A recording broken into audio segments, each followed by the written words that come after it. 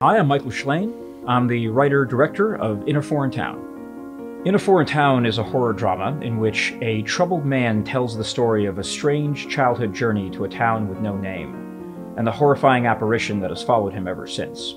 The film deals with themes of trauma and the unspoken existential anxiety that I believe many of us are going through at this time in history. In a Foreign Town is based on the stories of Thomas Ligotti, an acclaimed horror author whose works have been translated into over a dozen languages worldwide. The film is a proof of concept for a multi-platform anthology series that my partners and I are currently producing. I chose to be a filmmaker as a way to express my inner experience.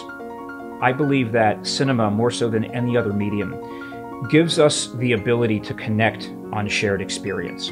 And if I can be a part of that by putting my experience into a piece of work, giving other people the ability, hopefully, to connect through that work, that at the end of it all, we can go through life feeling a little bit less alone. I've always been inspired by filmmakers who use cinema as a language to express the world of the inner experience, the world of dreams and nightmares, the unconscious.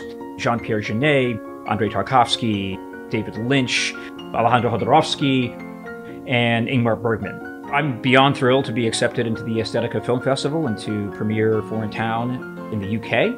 I've never seen a festival before that has brought together so many disciplines in cinema across narrative and documentary and commercials and music videos and dance, art films. And so I'm really excited to meet all the filmmakers and immerse myself in the state of world cinema today.